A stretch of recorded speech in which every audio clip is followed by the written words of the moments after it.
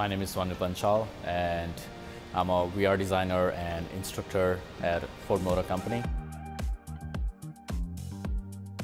I started using Gravity Sketch in 2019 when I was interning at Nikola Motor Company, and I had access to a headset, and as an interior design intern, I wanted to see how I can use this tool to in day-to-day process.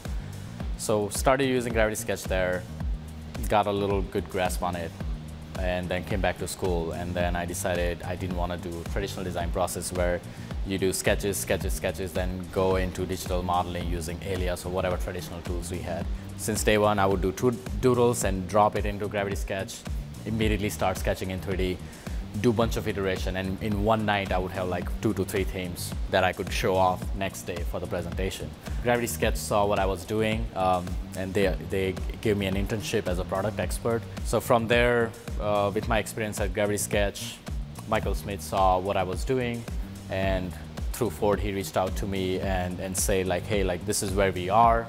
So after talking to him, we were really aligned on certain things that we wanted to do using and progressing design. So I was offered a job at a Ford Motor Company, and I started training designer. I started with that, and that turned into me jumping around different studios within Ford Motor Company and pretty much injecting myself to whatever the project they're doing, and just helping them with the design, but inserting VR part in it. I don't want to be just a car designer who sketches cars all 8 hours a day. The vision that I have, I want to do more to the industry, spread an awareness that, hey, there's things that we can do that can change how we design in current days.